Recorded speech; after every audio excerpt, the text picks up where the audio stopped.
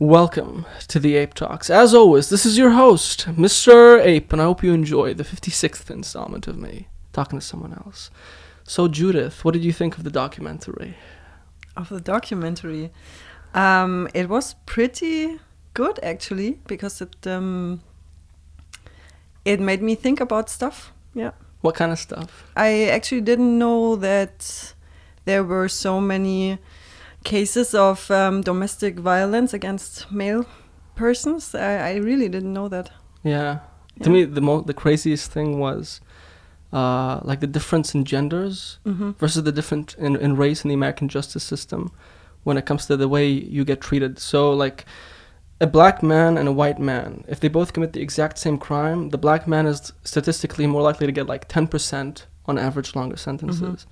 But when it comes to men and women, if a man and a woman both commit the exact same crime, the man is going to get 60% more like time in his sentence. Yeah, sure. Like, that was actually really surprising for me, and I like but I still would need to get into the research if it's right. I didn't do that. Right. Yeah. There's a lot of differences between men and women that, like, today we're trying to ignore, you know? Like, for example, if you ask most women what do they want out of a male partner, you know, let's do this. Let's play a game, okay? Let's do this. So let's pretend me and you are on a date, okay? Like, we both have some interest in each other and we're sitting having a conversation. Let's say you have a perfect guy in front of you.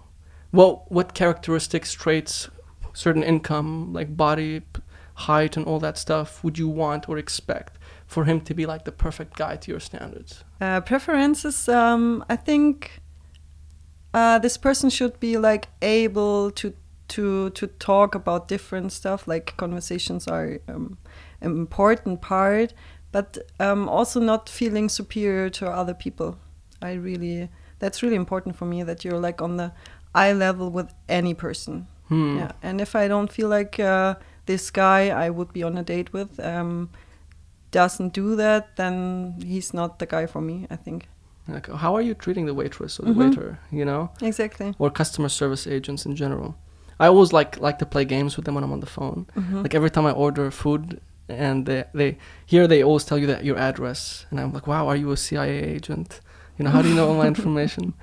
Okay, so let's say I was the perfect guy. Let's say I was really good at conversations, and I was just like this perfect guy, for example's sake, to those standards.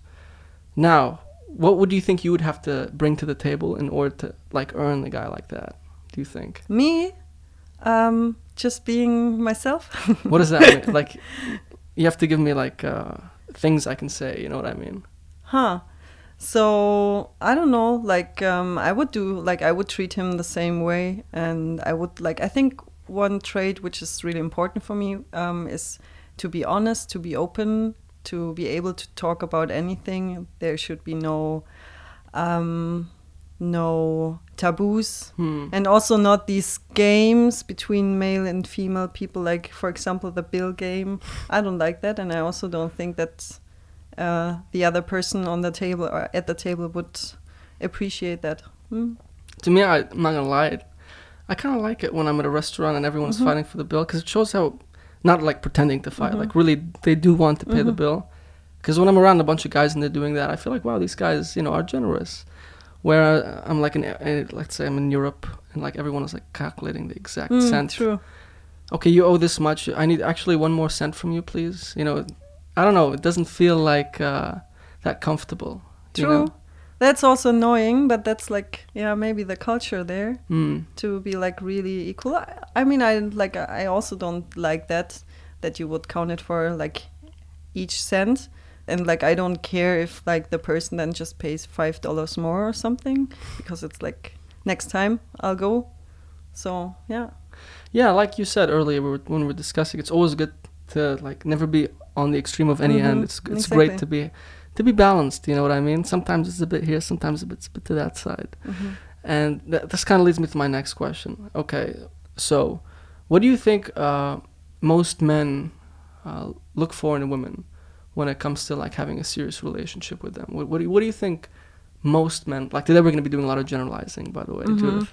So I hope you're okay with that. I'll try to. Okay, so from that perspective, like let's say you're a guy, what do you think most guys look for in a woman? in the end, it would be like to have a partner or a person you can rely on. I think that's important. Yeah, for sure. Like the physical thing is also really important. I would not deny that, neither for me.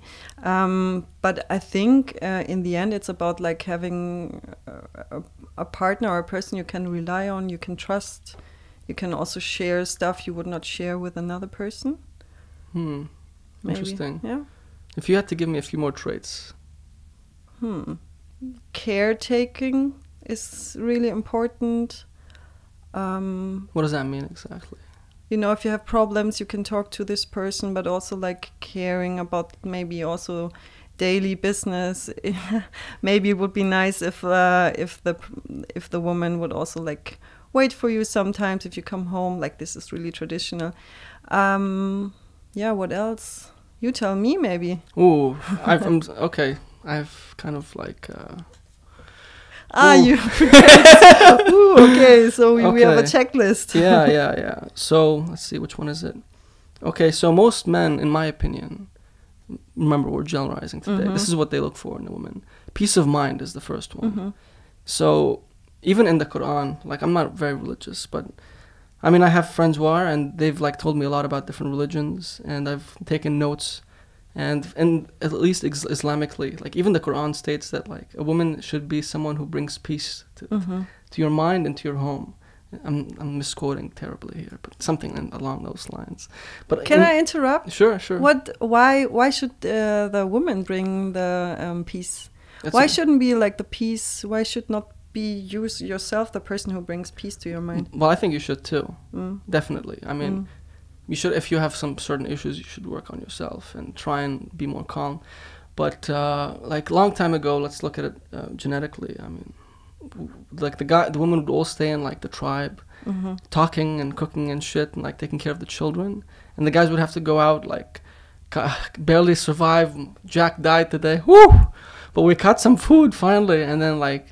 The last thing you want is like a headache, you know what I mean? In that sense, where like, did you do that today? Why are you always no? And like, oh fuck, not this. I wish I was with Jack, you know. So a peace is like really important in terms of. I'm not just mean nagging, but like someone where you can come home, like you said, you feel comfortable. It's like a kind of safety, because when you're around a kind of girl who's like, if you say anything, it's on the verge of triggering an argument, or someone who takes himself too seriously in general, any human being. It's not pleasant, you know? So another thing would be loyalty. Because that's very important to men, I think. Like, men really care about, like, the ability of a woman to be loyal. Yeah, that's maybe the thing I meant with relying on the person. Reliability, yeah. Reliability also in many other ways, like, in terms of cooperation, that's a big one, too. So you want a girl who like is not always. Why do you want to go there? Like, why not go here? Like you pick a restaurant, she's like more than happy to show up because obviously if a girl likes you, she's gonna make it easy for you. If she doesn't, she's gonna be like, "Ooh, I'm busy. Maybe some other time." And so cooperativeness is definitely a big one. Feminine, like a lot of I think a lot of people today, because we have such a big push now to empower women and all that. I kind of like forgetting that men still like femininity in women, just like how women like masculinity in men. So what makes a woman feminine to you? These things I think make women feminine. Like being cooperative is very feminine. Like, let's say you have a woman who's like has a very who's very educated and is very qualified and is a very high position job. I know off the bat that woman is going to expect me, like if she has an interest in me, to have at least the same level of income as she does. And she's going to, I know I'm going to have to fight more because she had to fight to get to where she is. So I know she's going to be not as feminine as I would want her to be. So she's going to be more masculine in that sense. If that, like the characteristics I would gain from getting to that position, that would make me masculine is what I'm talking about here. I think that's a really traditional way of thinking about men and women. Like I said, we're going to be doing a lot of generalizing. But yeah, it is. I'm not going to lie, but like there's a lot of traditions that are very important. I mean, that's what make cultures, is traditions. Not all of them are terrible. And at the same time, sure, there is a lot that is wrong. And a lot of weird cultures around the world that have really interesting traditions. And should I question them? I don't know. It's not my culture. I don't know. But there are some things that kind of do make sense from at least a biological point of view. And so I'm almost done here. The last two I'd say is friendliness, because like this is also very feminine. Like someone who's friendly, there's a smile, and there's always like kind of that safety aspect we've talked about. And finally, I'd say respect. Respect, I would say, is one of the largest ones. But yeah, that's in my opinion what most men want in a woman. That's interesting, because I think we have a different point of view on that. Because all the traits you were telling me, I would expect them from any person. But let's say you're working in HR and you like want to hire a person. Like as a human being, when you're looking at another person as a potential dating partner, you kind of have to think about those things in that sense. So like, yeah, these are great things to just vet normal people to even in your life. Yeah. I agree with you. And which brings me to my next question. What do you think most women look for in a man? I actually think safety and also cooperation. Interesting. Yeah. Do you know what I have? What? Shoot. So excitement and mystery is a big one. Mystery? Yeah. Yeah.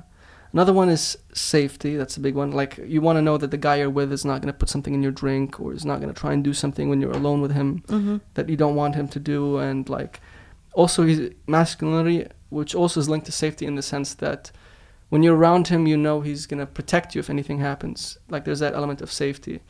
And like it's the reason like why women, in my opinion, like give you a lot of tests indirectly and without them even knowing it. Like let's say me and you are talking and you ask me, Ramsey, what's your favorite ice cream? And I tell you, I don't know, vanilla.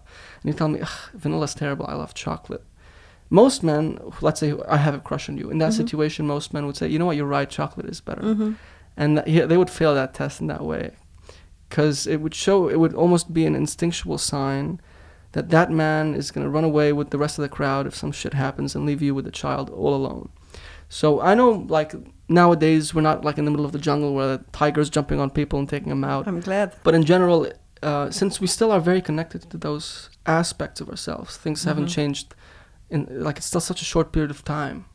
We haven't, like, evolved yet to adapt to this, so we're still connected to that. So instinctually, women feel safer around people who have that masculine tendency. And another one I would say is like purpose. So women really, in my opinion, love a guy who has something that's more important than they are in their life, that they put ahead of everything else. Like when a man has a certain direction in his life, I think women really like that. Yeah, I can actually relate to that. Really? It's really nice if a person has something working on and like a purpose, as you said, that's like maybe some higher meaning of life, not just go for work, doing it because, I don't know, to earn money and then just sitting at home, but like really being motivated for something, like striving for something. That's actually really attractive. Yeah. See what I mean? Oh yeah, I don't know if I said that, but for women too, fit. That's a big one. And yeah, that's basically reliability too, just like how you said for men. See, a lot of them are really similar, but just exactly slightly tweaked. But yeah, what do you think of those answers? I mean, I said before, it's not about male or female, but like people. The traits. Yeah, it's for people I want to be around. Right. Yeah. You know, you mentioned something earlier. You said you would want your partner to be able to be vulnerable. The thing is, I don't think that should be the case in all situations. So, like, for example, I would never cry in front of a woman that I love. Why not? It's really as simple as, to a certain degree, even though it sounds fucked up, it makes you look less masculine. And it does affect that to some degree. I mean, I've done that in the past, and I had a really good reason to cry. You know, like someone I love died. And it was in front of a girl who really liked me, and it does have some sort of effect. And, like, in my opinion, like, a guy should save that to, like, his close friends. Like, if you want to cry, in my opinion, it's best to go do that, like, in the hands of a really good guy friend. Because I know this sounds terrible, but when you do that in front of a woman, in my opinion, she will judge you to a certain degree, even if it's subconscious. Because like I said, I still don't think we haven't evolved to that point. Vulnerable in terms of honesty, I think is a great one. So you should be honest with all women and men and just with people in general. But yeah, like, I think vulnerability, you always have to have some sort of, like, things in the back of your mind. Like, don't do this, don't do that. Okay, like I would disagree on that, because I think it's important to like I personally like to talk about feelings, not just like. But what do you think about that? What makes that with you? How do you feel about that? I think that's important to reach like a deeper point of connection, and I really don't like the perspective about masculinity. Thank you. That this is still a thing that men should not cry in front of other people. I don't get it. Like as I said before, I don't want to divide that much between female and male persons. So why should a man not cry? I mean, I get your point, but I have a different view on that. When it comes to relationships, you know, like I said, we have to generalize, and there are some basic rules that work more than others. You know, I'm just going to make this quick point here because this is going to come up. When it comes to generalizing, from just a technical perspective, marketing is professional generalizing, right? And we know it works because people make money out of it. So there is some sort of truth in that. For example, if there's a pool of crocodiles over there, I tell Judith, listen, like 85% of people who've been through that pool get really hurt. Like, yeah, but there's that 15%. I'm sure there is, but just from that perspective, do you want to go through that pool? I don't know. You know, so yeah, true. Generalizing, if there are exceptions, like, you know, and that's why generalizing shouldn't always be like applied to the letter in that sense. For sure, like we're on the same page there. I mean, that's like how you survive. You need to categorize people or situations because it's like. Back then, as you said with the crocodiles, for sure, it's like to save your life. But I think we should be at the point that we know that we generalize and we know that we categorize people or situations, but we should always open up to reflect on it and to give maybe the person a chance and not like prejudice them. So yeah, so like I get your point, but still I think we should always reflect on that and rethink it. Are you aware of the movie Titanic? It's funny because I talked about that with friends today. Really? We were talking about Titanic, yes. Well, interesting. Life is a coincidence in so many ways. There's so many things. But yeah, do you know that movie is the second most successful film in terms of money it's generated in history? Are you aware of that? No. Okay, let me ask you, why do you think it is like the second most popular movie of all time? Because if I tell you what else is on that top 10 list, it's just like action movies like Avatar and stuff like that. Why Titanic, this romantic movie, do you think is number 2? That's a good question. I mean, it's like it's a drama, like an iceberg, like the situation they're in. But yeah, for sure, also because like help me with the names, but Rose and Jack, and she she finds someone. She actually has this guy from her class, and then she finds this guy from the subclass and falls in love with him, and it's like just tragic, and like he would die for her. Right. Exactly. You hit it right on you hit the nail right on the head. One theory I've really heard is it's because of Jack's sacrifice. There's even an interview, like there's a part where I think it's the director or the writer of the script himself. They were saying like Jack needs to die. If Jack doesn't die, the movie's fucked. And so that's one aspect, is Jack sacrifices himself for this her woman to live. Right.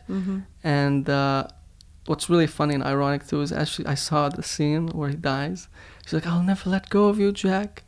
I'll never let go of you, Jack. And she's letting go of his hand as she's saying this, and he just sinks. Anyway, another thing is I think there's this female fantasy in the movie of where Rose tames the bad boy, because he kind of gets tamed because he's like a bad guy who's stuck into the ship, like doing bad things. And there's something very romantic, I believe, for women when it becomes extreme in the sense that a man is willing to die for a woman. I think women find that concept very romantic and very powerful.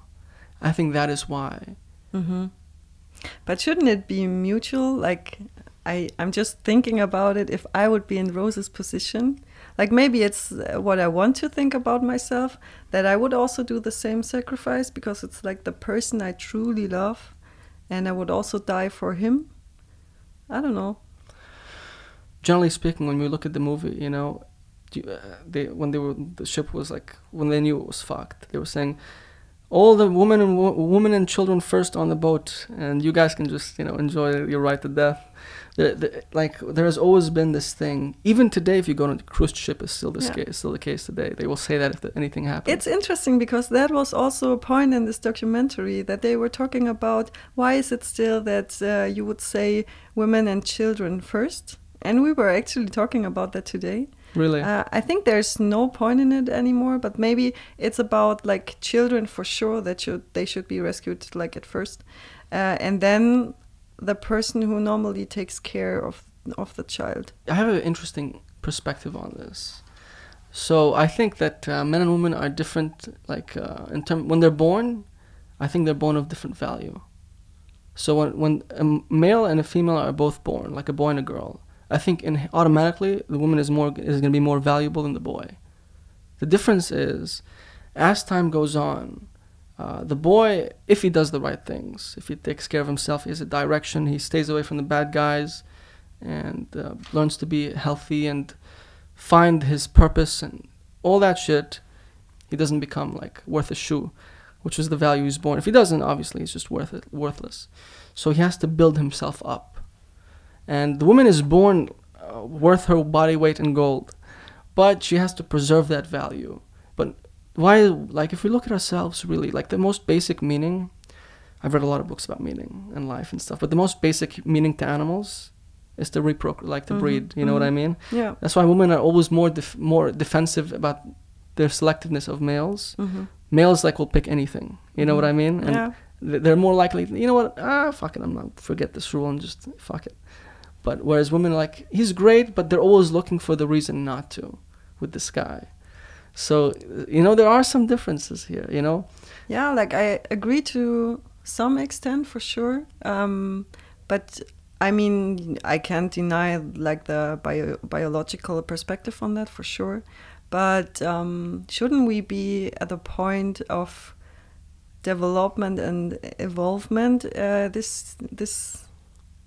this point, that this shouldn't be like the main reason for how we act?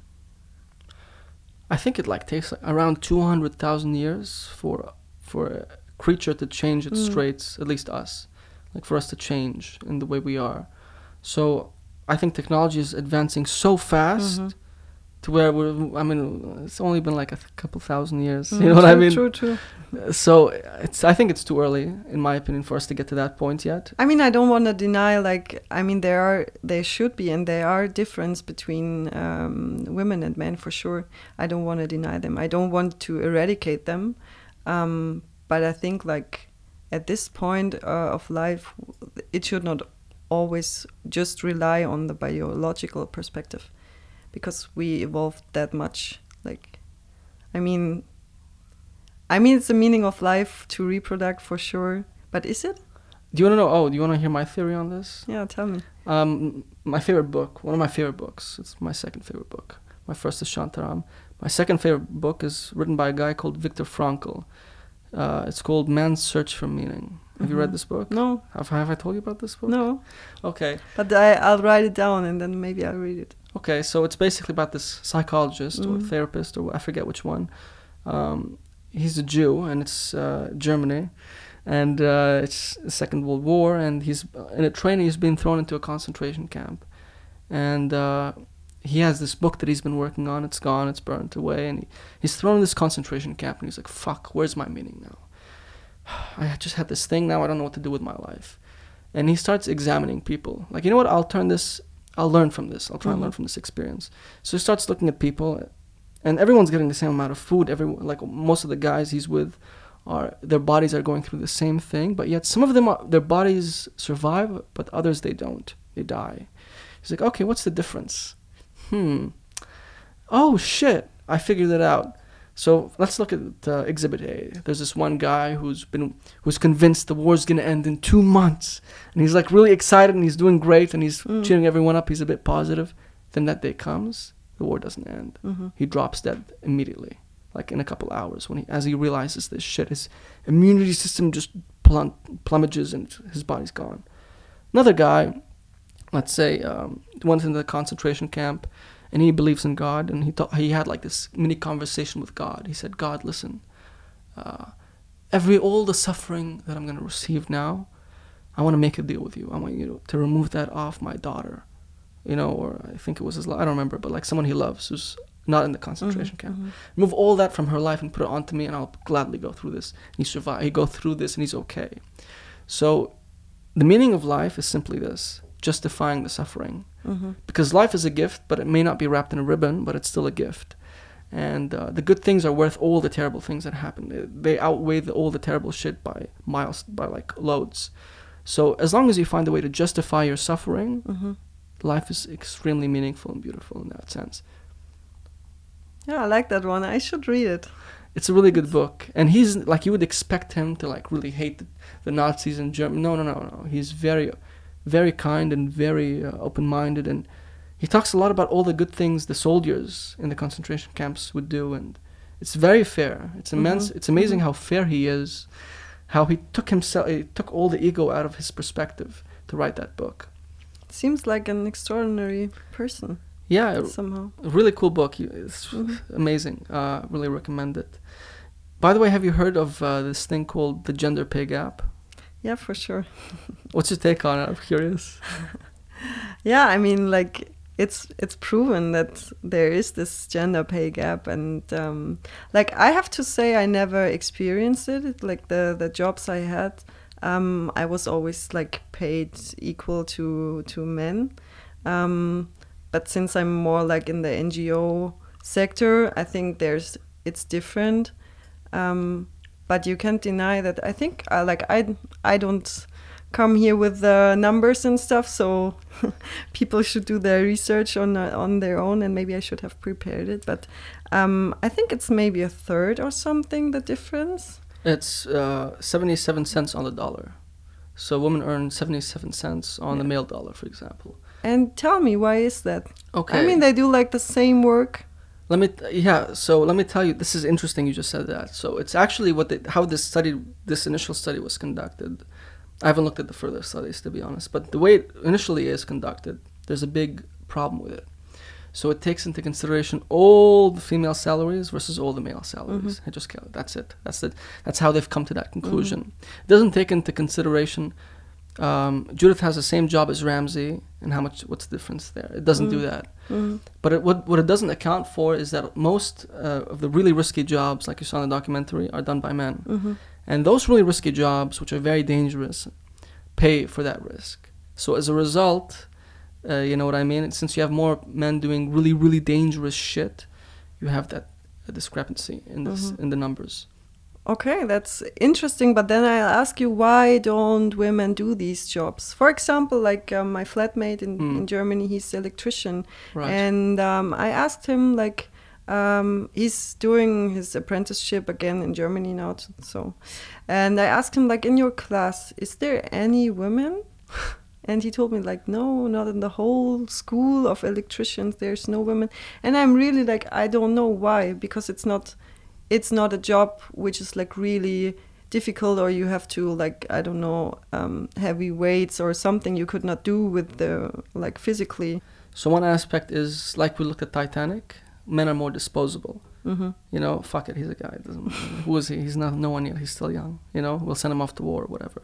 Like 98 to 99% of war deaths are men. You know what I mean? And even like these kinds of jobs, it's because women don't really have to do that kind of stuff. There's no need. Whereas, like, let's say a guy, he gets married, he has a family. Fuck, whatever job is around, I'm gonna do. And like when I used to live in places like Switzerland, those jobs were already a bit dangerous enough. But here, I'll be walking by and I'm watching a mosque being built, like a guy repairing something, and he's all the way on the top and he's standing on this thin little plank with no wood, with no like ropes or anything. This plank where he's balancing on, and he's like wearing slippers. And he's like hammering something, and I'm like, man, what the fuck are you doing? He's like, just relax, man. I do this every day, you know. So. And he has to bring that money, you know, like he has to feed his family. He has to do a lot of shit. So that's why more men do it, because they kind of have to. And where in Europe, it's like men are more drawn, in my opinion, to that kind of work, to that kind of risky stuff. It's fun, it's exciting, and in some other countries, it's because they're desperate, and they're more likely to find jobs in that space. So that's my theory on it. Another really interesting thing is, do you know that 85% of all consumer purchases are done by women? No, I didn't. Isn't that crazy? Yeah. Like, if you look at companies, for example, like Audi, BMW, Nestle, and Coca-Cola, like those 4 businesses I just named, all did dealings with the Nazis, with the Nazi regime. They did business with the Nazi regime. And now today, like, if you go and look at their corporate websites, women empowerment, we believe in equality, it kind of makes me suspect that a lot of companies are saying these kinds of things just to appeal to their consumers and demographic, which is why we see this big shift, because it's making money, since, like I said, the majority of their customers are women. Isn't that crazy? It's kind of like not greenwashing, but female washing. That's a really interesting term I for don't it. know. What do you think about like women's quota? Yeah, I think forced diversity is a very dangerous thing, because like now people want to make everything balanced. Like, oh, sorry, there's not enough black people in this company. We need to fire some white people. That's like opposite. We've gone back to racism essentially when we're doing that. When like we're hiring people based off a race quota, that is racist. Or a gender quota, whatever. That's sexist. Like that's like you were saying. There's not a lot of bricklayers who are women, or electricians, or mechanics, or Does that mean we need to force women into this industry? No. Hey, there are sometimes there are things that men prefer to do more than women. Should we force all boys to play with Barbies? Absolutely not. No. No. I also have mixed feelings about that. Like I have to make up my mind on that. But still, like one point is to be pro on this is like, if we don't have that, then nothing will change. Sometimes you have to go a bit too far to achieve change. You know what I mean? That's an argument.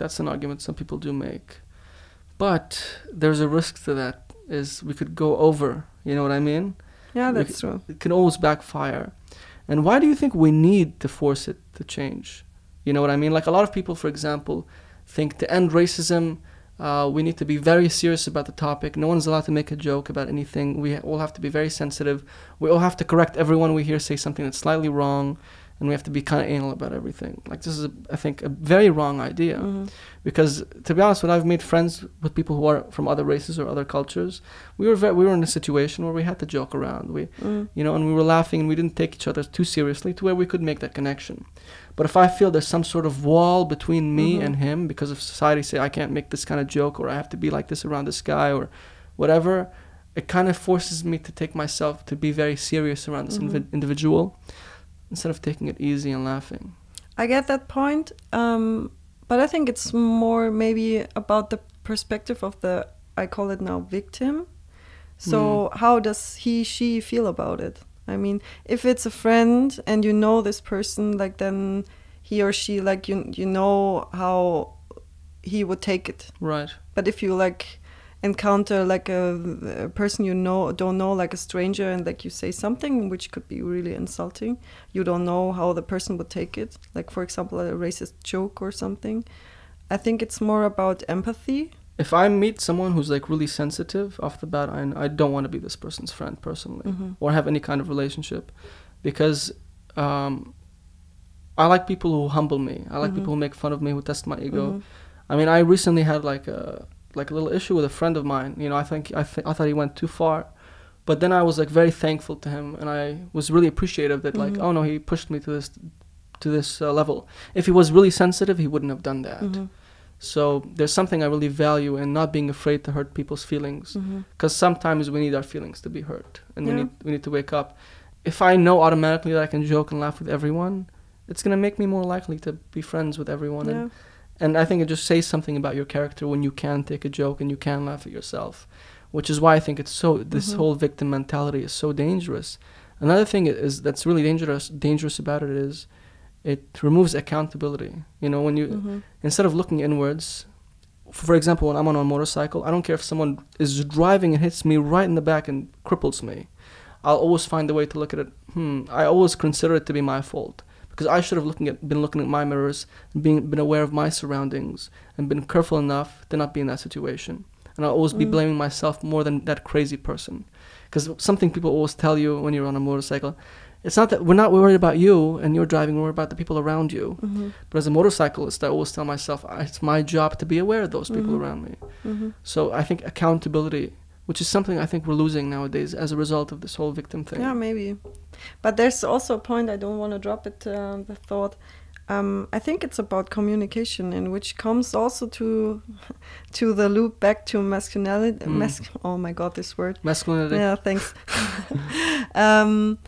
When we, like, if you can talk open about like your feelings, how you receive things, it would help you. It's like about communication. And yeah, like if a person can tell you that she or he feels like uncomfortable with what you're saying, then you could understand it, and then you could talk about it, and then like you don't have this problem. And then you maybe also don't feel too like this person is way too sensitive, but like you get his or her perspective. It's about communication. Yeah, if they say it like, hey man, I don't like that joke, try not to make it anymore, it hurts me a bit. You should be a bit considerate of that, you know. And you should, you know, if you want to ask him why and understand, then you'll have more sympathy once you get that understanding. Right, there are some things, but like off the bat, if someone doesn't know and says this joke to me, I'm not gonna like, hey, you've offended me now. You know, I'm like, he doesn't know. He doesn't know like my story or whatever. Maybe I'll tell him sometime and he'll understand. So I think communication is so vital to all relationships with a lot of people. You know, like if someone is doing something they're unaware that they're hurting you, it's important to let them know. Yeah, true. Even if someone is doing something nice, like I love telling people. I was having this discussion with a friend yesterday. I was thanking him for something nice he did, and he's my best friend. And he was like, "Why are you thanking me, man? What the fuck?" Like, I don't care. I like to tell you that I'm very appreciative because it's very kind of what you're doing to me today. And, you know, and he was making fun of me. You shouldn't, like, this is just standard, but... Yeah, but that shows something about our communication style. Like, that's something so huge if you just appreciate it. Like, right. Yeah. Because what's really weird about communication is I can have an idea, but I could never 100% give you the exact thing I see in my mind. I have tools, like language, drawing, all kinds of things, to put that idea in your head, but I can never purely do it. Well, like we don't have telepathy yet to where we can do that. Yeah, true. So I think it's cool when you can come close. But yeah, I mean, friendship is based on, to a certain degree, the topics that you both enjoy talking about. But at the same time, you should both be able to disagree, have a little argument, and not like, hey, I hate you now because you don't like what it's not your favorite movie, we're not friends anymore. That's like childishness. That's true. You know? But now you see adults doing this, and this is the standard. Yeah, that's true. Another thing is, do you know what the most depressed demographic is in the United States? Like the demographic that takes the most antidepressants. Tell me. Can you? Okay. It's women, white women of the age of 45. It doesn't say, we don't know if they're married or not. It just, that's the number. So what's the reason? There's no, we don't have it. We don't have evidence to clearly state this is the reason X, Y, Z. But it's a theory I have, and it's not. Also, some people have this theory. For example, any 20-year-old, any female 20-year-old who, she doesn't have to look like a 10 out of 10, but if she downloads a dating app, I mean, she will have thousands of matches, and and like she opens Instagram and all these things. She looks at all these videos of these women saying, you know, you go girl, you deserve better, you deserve everything. And her seeing thousands of matches on her phone, it's going to change. It's going to make women have unrealistic expectations. And I think that effect basically makes them think that nothing is good enough when it comes to relationships or anything like that. So because they're always expecting the most marvelous thing. Like everyone, like men and women are, when they open social media, they're comparing themselves. Yeah, for someone's best 15 minutes in his whole year. And that's all they see. Oh, it's going to make your life look like shit. If you, you know? Yeah. So I think whatever point they get to in that situation, when they're 45 years old and they're reflecting and they're not being grateful for what they do have. So, you know, and maybe that's an effect for not having realistic expectations when they're younger, you know? So as a result, they're not satisfied, and they think that they're missing something. And that's my theory on it. It's crazy. And like they lived half of their life probably, so they maybe reflect. But why is it the women and not the men? Right, the men are a lot lower, and the women a lot higher. Remember how I said the thing earlier? my theory on how, like, the value of a boy and a girl when they're born, and how, like, the moment she's born here, right, the guy, he has to slowly build himself up. And even if the woman does everything right to preserve her value, time is not on her side. But if we look at relationship aspect wise, what a man is looking for is, like, fertility is one of the big things, you know, just biologically from an instinctual animal mind. So that's decreasing. And so her options, like when she was 20 and she was having fun, like all the guys were like, hey, what's your, hey. It's like, oh, fuck off. And like, yeah, true. And when she gets older, she's like, hey, not as many guys are. So it kind of makes her think that there's something wrong with her, because she's not looking at it from a logical perspective. She's looking at it from this social media, you deserve everything, girl, you know, do you, and all, like, to this extreme empowerment level, to where she forgets about that hey, that's just a part of life. But maybe it's also like, I mean, the study, I think it's like a recent one, and maybe it's like women around 45 years now, so like, let's go back in time. So most of them would have been at home raising their children, maybe not chasing their, I don't know, higher perspective in, I don't know, like work achievements or something. And maybe they feel like missing out something.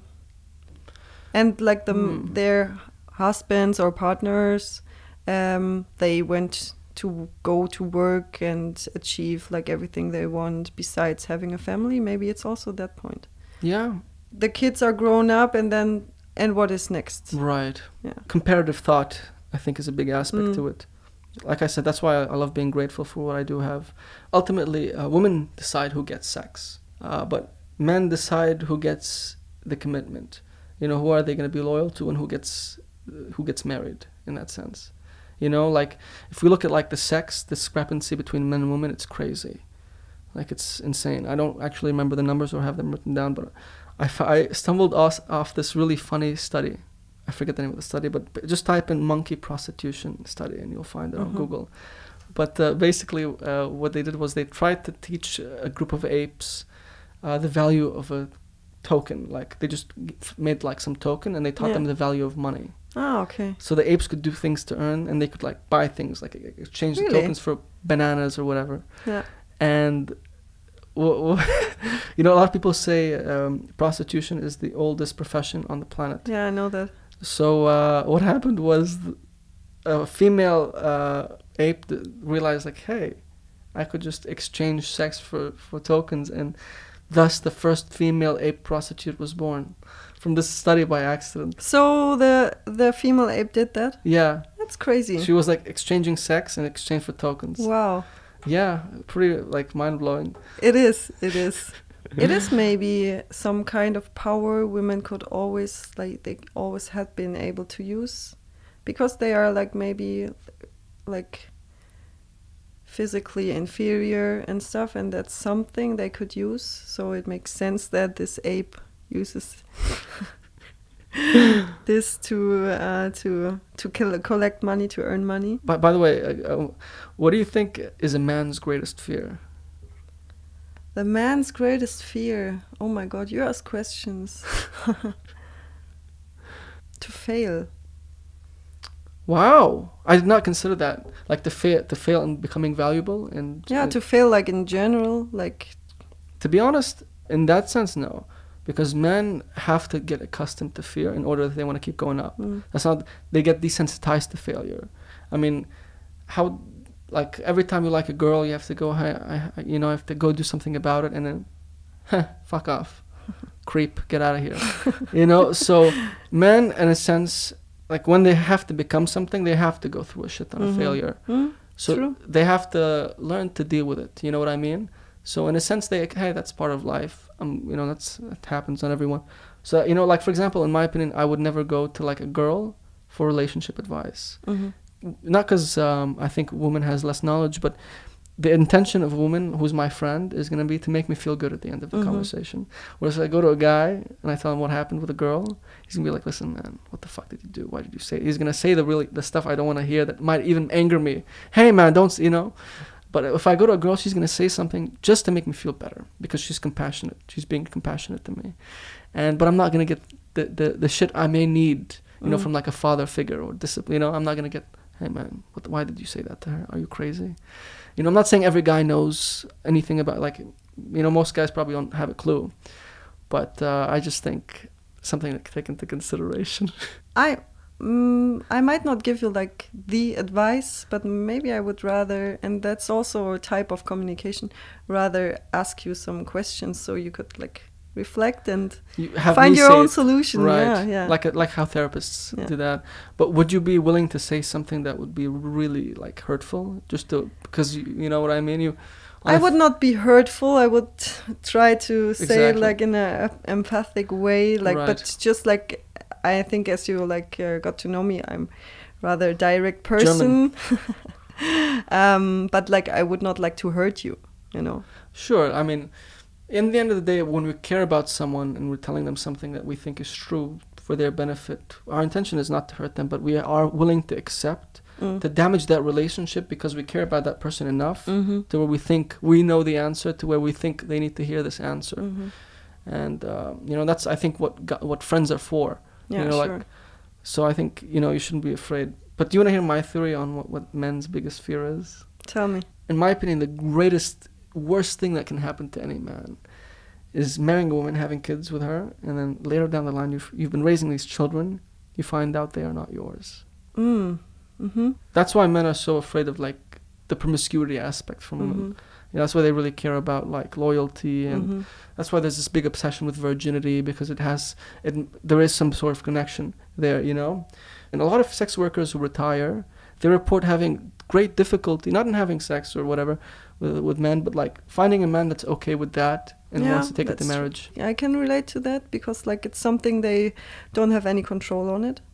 And yeah, but still it's about trust. I mean, if you have a woman, like a wife or partner, you would 100% trust in, then like is this fear still there? I mean, 100% trust. I think you have 100% trust in a person? That's exactly, that's a great question to ask, Judith. I think no. You can always have, I was having this discussion with a friend today, and he was telling me how he trusts someone. And he was telling me that, look, it's always 99%. And there's always that 1% for me. In case anything happens, I can accept that, hey, that's a part of life. That everything comes to an end, whatever, this, that, or the other. And I think that's very important. So, and we have to generalize here. I mean, when you look at someone whose job was to give you sex for money, that was their job. So it's so desensitized to that person. You know, how can you be sure? You know, it's gonna, maybe there are exceptions to the rule, but it's gonna be more riskier from that perspective, you know? So, like, there's this really funny story of this guy who's like this dating coach, but he was giving advice to men on how to find women and stuff, and like he would bring his wife to like demonstrate to people like, this is how I met her and all that, and he didn't know this, but she used to be a prostitute before he married her. And while they were married, she would just go and disappear and come back. And she was prostituting herself just because she missed, you know, she liked doing it. Yeah. And he found out, and he went like, I mean, isn't that crazy? It is, for sure. and to what kind of guy this happens to? Like the guy who was telling people how to, I found that to be a hilarious story when I heard it. It's crazy. But like, what happened then to? He like broke up with her because he told, like, off the bat, he told her that I'm not cool with this. Yeah. Like, this is the kind of stuff I expect from a woman. So I think it's a great question, by the way. People should ask on first dates. One of the questions I asked you, you know, what do you bring to the table? It really makes you understand the other person. Like, for example, if a girl tells me nothing, you know, I am the greatest, like, I deserve, you know, ooh, this person is a bit arrogant. Yeah, true. Or a guy tells you, oh, well, I'm rich. That's it? He doesn't say any of the qualities I mentioned? You know, I mean, look at Bill Gates. You know, he has all the money in the world, but he still got divorced. So, yeah, there's a lot of things you might be missing in life. And yeah, in the end of the day, it's really beautiful. Life is amazing, and people are amazing, and they have great ideas. And hey, don't be afraid to listen. And try not to get too hurt. Try and control your ego. Humble yourself. It's okay. We all lose. We all, look stupid now and then. And with that being said, good luck. Mr. Ape, signing off.